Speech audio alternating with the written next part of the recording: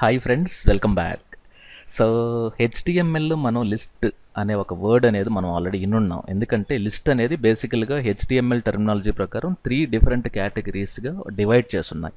Order list అనేది ఒకటి ఉంటుంది, దానికి ఓఎల్ అనే ఒక ట్యాగ్ ద్వారా మనం దాన్ని స్ట్రక్చర్ని డిఫైన్ చేస్తాము. అలాగే అన్ఆర్డర్ లిస్ట్ వచ్చి యూఎల్, అలాగే డెఫినేషన్ లిస్ట్ వచ్చేమో డిఎల్.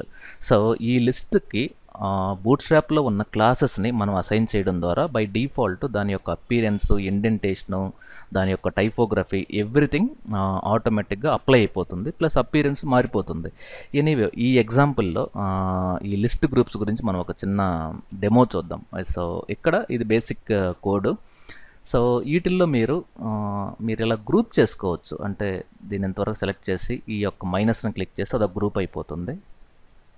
సో ఈ బాడీని మళ్ళీ ఒక గ్రూప్ చేసుకుంటే మనకి ఈజీగా ఉంటుంది. అలాగే ఈ ఎంటైర్ స్టఫ్ ఫైన్. ఇప్పుడు మనకి కోడ్ రాయడం ఈజీ అనమాట. సో ఫస్ట్ మనం ఏం చేస్తున్నానంటే ఒక అన్ఆర్డర్ లిస్ట్ని నేను డిఫైన్ చేస్తున్నాను.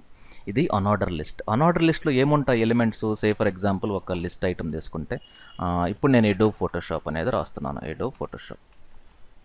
అలాగా మనకి ఎడోబ్లో ఏమేమి ప్రోడక్ట్స్ ఉంటాయి? సే ఫర్ ఎగ్జాంపుల్ నేను దీన్నే కాపీ చేసేస్తాను. So copy 2 3 Adobe Photoshop, Adobe Illustrator. Version నేను రాయట్లేదు, సీసీనా అవి. ఇన్డిజైన్. ఒక 3 ఐటమ్స్ ఉన్నాయి. ఇప్పుడు నేను దీన్ని సేవ్ చేసి ఒక్కసారి F12 అనేది ప్రెస్ చేస్తే, లేదంటే ఫైల్లోకి వెళ్ళిపోయి ప్రివ్యూ క్రోమ్ అంటే మీరు డిఫాల్ట్గా ఇది మనకు యాక్చువల్గా వచ్చేది. సో మీరు చూసారంటే కొంచెం కంట్రోల్ ప్లస్ చేస్తాను నేను. సో మీరు చూడండి, ఇది డిఫాల్ట్ అన్ఆర్డర్ లిస్ట్. ఎప్పుడైతే మనం ఈ డిఫాల్ట్ దీనికి నేను ఒక చిన్న క్లాస్ని నేను అసైన్ చేస్తాను. క్లాస్ లిస్ట్ ఐఫన్ గ్రూప్ అనే దాన్ని నేను అసైన్ చేస్తాను. దీనికి లిస్ట్ గ్రూప్ అసైన్ చేసినప్పుడు మ్యాండేటరీగా ఈ చైల్డ్ ఎలిమెంట్స్కి కూడా మనం ఒక క్లాస్ని అసైన్ చేయాలి. దాన్ని లిస్ట్ గ్రూప్ ఐటమ్ అనే ఒక క్లాస్ని అసైన్ చేయాలి. సో ఎల్ఏఎస్ఎస్ క్లాస్, ఇక్కడ మీరు ఎల్ఐ కొట్టంగానే ఇదిగోండి లిస్ట్ గ్రూప్ ఐటమ్. సో దీన్ని నేను అసైన్ చేశాను అనమాట. సో డబల్ కోడ్స్లో పెట్టాలి మర్చిపోకుండా. So double codes. ఇదే నేను కాపీ చేసేసుకొని కాపీ పేస్ట్ పేస్ట్. ఇప్పుడు నేను దీన్ని టెస్ట్ చేస్తాను. ఇది ఓకే. సో మనకి డిఫాల్ట్ బిహేవియర్ నుండి బూట్స్ట్రాప్ క్లాసెస్ ద్వారా వీటికి మన కలర్స్ ఇవన్నీ మారిపోయాయి. కానీ వీటికి హైపర్ లింక్స్కి కూడా వీటిని మనం వాడవచ్చు. సే ఫర్ ఎగ్జాంపుల్ నేను ఈసారి ఒక చిన్న H4 హైపర్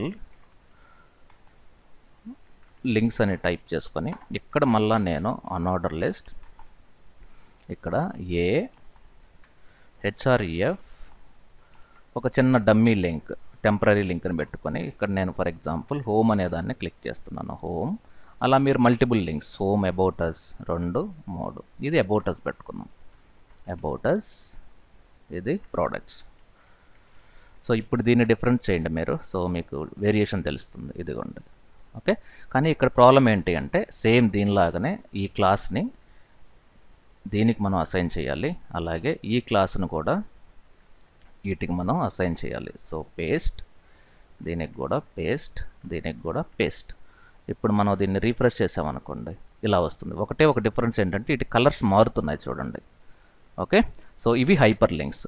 ఇవి కాకుండా వీటికి మనం వేరే క్లాసెస్ కూడా అసైన్ చేయొచ్చు. ఫర్ ఎగ్జాంపుల్ నేను దీనికి యాక్టివ్ అని, దీనికి డిసేబుల్ అని ఒక క్లాస్ని అసైన్ చేశాను. డిసేబుల్. ఈ రెండింటికి వేరియేషన్ చూడండి ఎలా ఉంటుంది. ఇది యాక్టివ్ క్లాస్. ప్రజెంట్ అబౌటస్లో మనం ఉన్నామని తెలుస్తుంది. ఈ ప్రోడక్ట్స్ అనేదానికి ఈ క్రాస్ సింబల్ వచ్చింది, ఎందుకంటే ఇది డిసేబుల్ క్లాస్ అసైన్ చేస్తే ఆటోమేటిక్గా ఈ కర్సర్ అంటే ఈ మౌస్ పాయింటర్ అనేది చేంజ్ అయిపోతుంది. సో అలాగా వీటికి ఇంకా వేరే క్లాసెస్ కూడా మనం అసైన్ చేయొచ్చు. సే ఫర్ ఎగ్జాంపుల్ ఇక్కడ ఈసారి H4 న్యూ డౌన్లోడ్స్. నేను కొంచెం typing week, so downloads. Anyway fine. So ఇక్కడ నేను పేస్ట్ చేస్తున్నాను. ఇక్కడ నేనేం చేస్తున్నానంటే దీనికి స్పాన్ ఐటమ్ కూడా అసైన్ చేయొచ్చు. For example new Photoshop CC 2017. So ఇవన్నీ కూడా నేను కొంచెం ఇక్కడ మారుద్దాం. Paste paste. ఇది ఫోటోషాప్ కాకుండా ఇల్లుస్ట్రేటర్ ఫర్ ఎగ్జాంపుల్, ఇన్డిజైన్. వీటికి నేనేం చేస్తున్నానంటే ఇక్కడ స్పాన్ అనే ఒక క్లాస్ని తీసుకొని ఇక్కడ అప్డేటెడ్